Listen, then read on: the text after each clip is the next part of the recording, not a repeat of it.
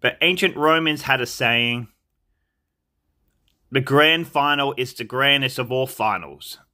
And how right they are. It took a long time to get here. We played a whole bunch of games, been a whole bunch of finals, and now we're here. 26 players will leave nothing on the field. Well, they probably take their clothes with them. They can't leave the field naked. But apart from that, they're going to give everything to win that trophy. It's the Battle of the West. And out west, they have a saying, West is best. Located in the north of Sydney, if your map is broken like mine, it took me 5 hours to get to Penrith once from Sydney. It shouldn't have taken that long, but anyway, that's my problem. Two teams, two proud teams, two proud supporter bases, except supporters of low self-esteem, but you can't blame the clubs for that. The long-suffering Eels haven't won the premiership since the 80s.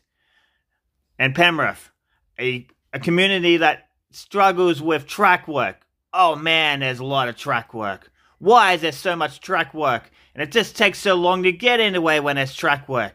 It took me 40 minutes to get to Blacktown once. But anyway, two teams. 13 players on the field for each team at a time. That's 13 gladiators, but we call them players. And boy can they play. Passing the ball, scoring a try. Yeah, who's going to win? Who knows? Probably the better team. Probably the team that scores the most points. But who knows?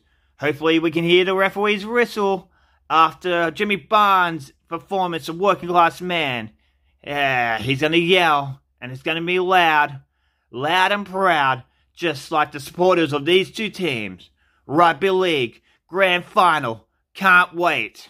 Well, I have to, because it's still a couple hours away. But I don't want to wait, damn it. If I could build a time machine, I would probably go to the end of the game, find out who won, then go back to our time and go to the TAB and put money on. But, yeah, I probably would watch the game as well, because I don't like waiting.